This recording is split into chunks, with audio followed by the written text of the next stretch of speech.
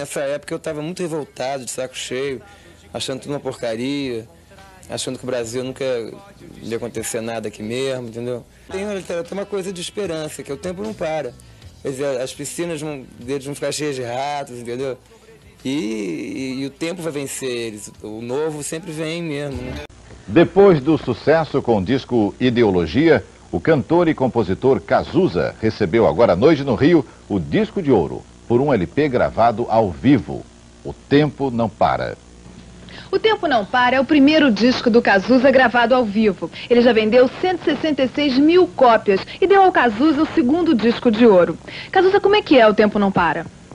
O Tempo Não Para quer dizer, um disco ao vivo, é diferente porque o disco de estúdio ele tem uma sofisticação maior, assim, ele é um disco mais trabalhado, a gente fica, cada detalhezinho, né? Então é uma coisa muito técnica, e o disco ao vivo é emoção pura, né? É o testemunho mesmo de uma coisa que aconteceu de verdade, no canecão, Eu vejo o futuro, repetir o passado, eu vejo um museu de grandes novidades.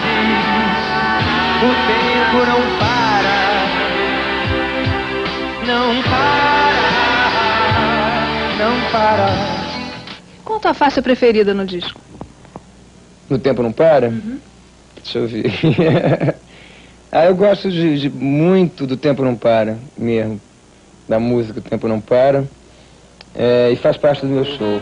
Porque o artista, por mais que ele diga que não, ele sempre gosta das coisas que fazem mais sucesso, né?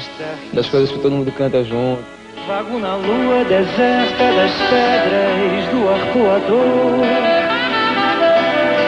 Desigualou o inimigo, encontro um abrigo no peito do meu traidor. Faz parte do meu show, faz parte do meu show, meu amor. O Jornal da Globo fica por aqui. Uma boa noite para você e até amanhã. Boa noite. Nesta terça, no Bom Dia Brasil, o empresário Arthur Sendas, presidente da Associação Brasileira de Supermercados, fala sobre o congelamento de preços, às 7 da manhã.